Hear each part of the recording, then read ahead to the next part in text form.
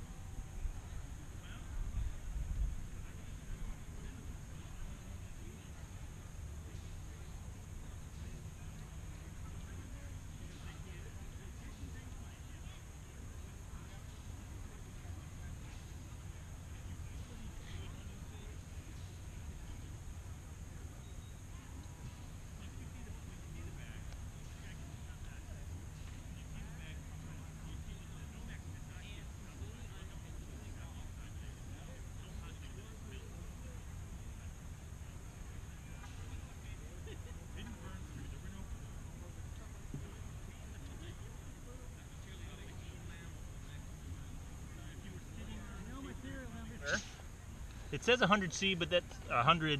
100F now. But that's just in the We're sun. probably down I to think just the sun now, I think it's yeah. just in the sun. So, All right. a bit of carnage.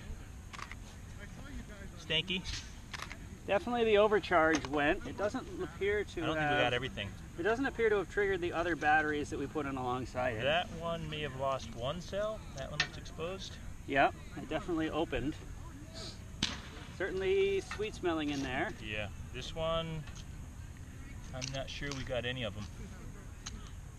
Because what you're seeing is what was on top of it, which was... Right, which is the other one, which is destroyed. This is the one that was being charged. Yeah, we got all those. Those are all gone. Those are gone. And we had... And that was a leftover from yesterday. These aren't any... And those... Well, that was one I already worked on. Yeah, not much happened to that nothing one. happened to those guys. Should put them on top of the other ones. It did contain it. It did. Well, we didn't see any fire. We saw smoke coming out. We scorched... The paint on the inside is scorched, blistered off, but that's nothing. As far as the outside, no heat discoloration. No, there's a little bit of discoloration on the top of the box. So definitely here where it... That's the smoke, I think. Yeah, where the smoke came out. So there's definitely going to be black soot coming out of that box. You can see there's a... Right through the... Yeah, right through where the seal would have been. Yeah, so the seal has been removed on this to allow outgassing. So we don't pressurize the box. We don't turn the box into a pipe bomb. That's pretty good. Yeah. I wouldn't feel... I don't think you would lose anything else with that box. I don't think that there was enough heat to have started anything else that might have been next to the box on fire. Possibly underneath it, but... You were sitting...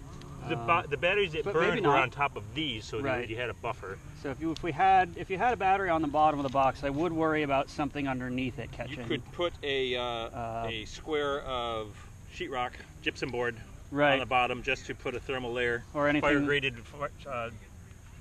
Anything like this would protect your floor. Yeah. So that would be a low rent solution. I think so.